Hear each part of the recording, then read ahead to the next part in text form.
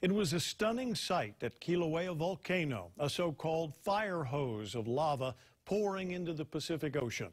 But that ended today with the collapse of a large sea cliff. This week, we've been telling you about the dangers of getting too close to the lava flow because of a growing crack in the sea cliff. Scientists told us the cliff could collapse at any time, and this afternoon, it did. Alexander Zanes joins us with more on what happened. Alexander?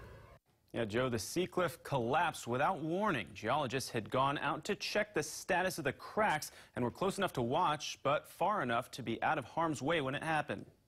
Cascading sheets of lava creating explosions where the molten rock hits the sea, spattering plumes nearly twice as high as the sea cliff itself. A fire hose of lava has been a sight to behold over the last few weeks at Hawaii Volcanoes National Park. That pouring into the ocean is really unusual, and then to have it last this long and to keep growing in its size is very unusual, really, really special and beautiful sight to see.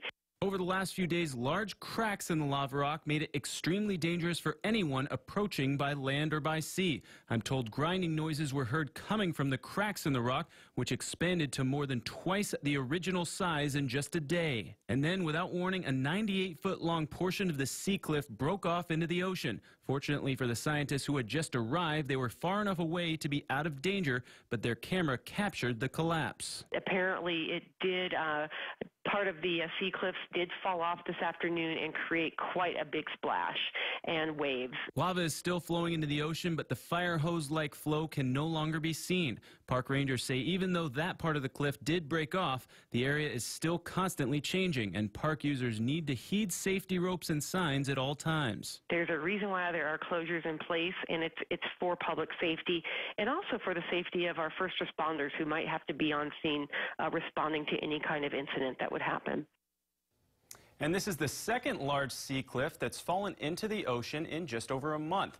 The last collapse happened on New Year's Eve with around 21 acres of lava delta breaking off into the sea. Alexander Zanes, KHON 2 News.